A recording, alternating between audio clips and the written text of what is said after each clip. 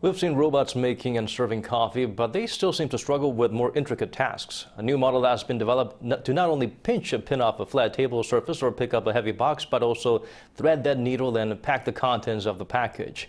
The tech is based on an elephant's trunk. Eun-jin gets us better acquainted with the advancements.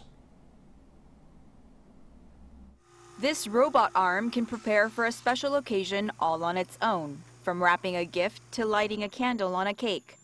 A simple flower arrangement is no problem for this robot. It can pick up flowers of various shapes and sizes without having to change any attachments.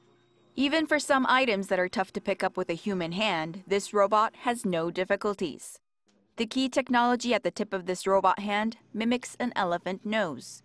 Objects that are small or have an edge are pinched, and for bigger or heavier objects, the tip increases suction and secures its grip. This latest model combines the advantages of both tongs and suction pads.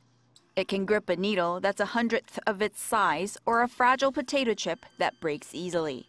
The robot arm also doesn't require complex sensors or intricate AI learning. This robot arm operates by turning on and off pneumatic cylinder. The arm's advanced technology makes all its movements possible without AI or other control technology. The research team behind this robot hand expect its performance to be even better if sensor technology or artificial intelligence is incorporated into its system.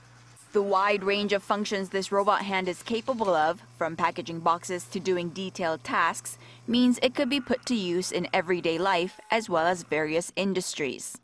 Eun-jin, Arirang News.